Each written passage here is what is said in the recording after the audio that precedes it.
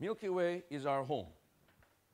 Formation. It formed when a huge cloud of gas and dust collapsed and spun around. Okay? So pretty much the Milky Way and other galaxies form just like a star forms. A huge, huge cloud of gas starts collapsing, spinning, and forms a galaxy. You see? So here you have a huge, huge, huge cloud of gas. Okay? Hundreds and hundreds of million light years in size. And then gravity causes it to collapse, collapse, and start spin, spin, spin. What happens as it's spinning? As it's spinning and collapsing, some of the stars say, hey, we want to cluster together. You see? They form clusters. And what kind of clusters do they form? Globular.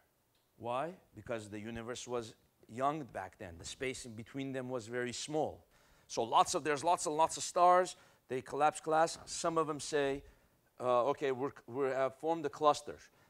When they form a cluster, they do not collapse with the rest of the Milky Way. You see, the rest of the Milky Way is collapsing. So based on this model, when we go and search for globular clusters, we expect to find them around the Milky Way, you see.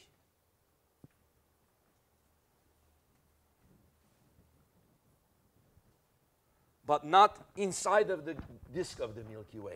So the rest of the Milky Way is collapsing, you see. And then here you see it's collapsing, collapsing. You see the globular clusters all around. And then finally, when the Milky Way finally settles down,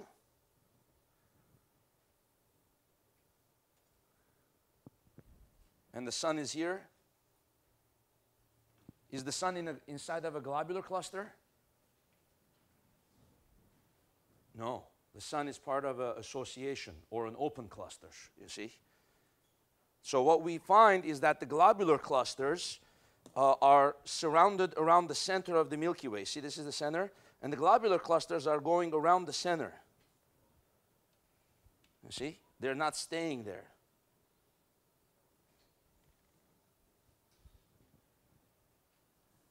You see? They're going like that.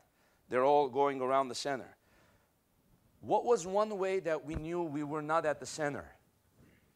How did we ever find out the sun is not at the center of the Milky Way?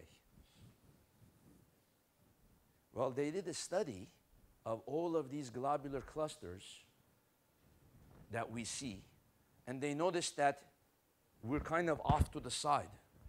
We see, if we see a globular cluster here, there, they're not centered around us. They're centered around some other point. You see? Then we know, oh, we're not at the center of the Milky Way. Right?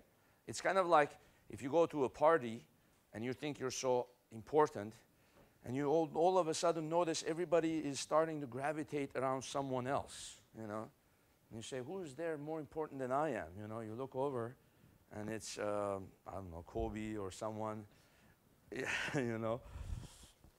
And then you say, oh man, I'm not the center of this party, someone else is, right?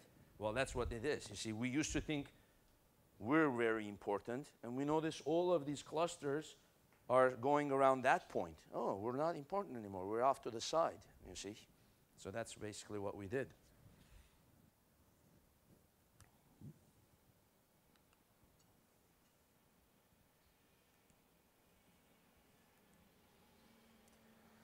This is a good picture. It's a radio emission picture of the Milky Way. Now remember, all pictures of the Milky Way that we have it from our vantage point, because we're inside of the Milky Way.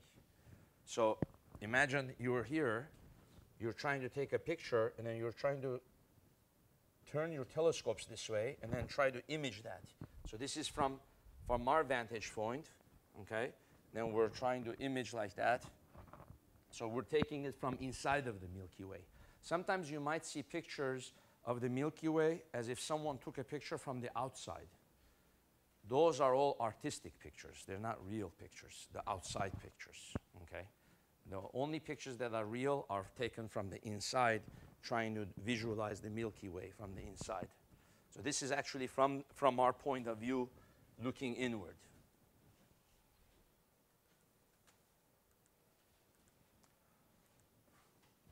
Okay, so the first stars formed into globular clusters. That's what I explained a minute ago, as the Milky Way was collapsing.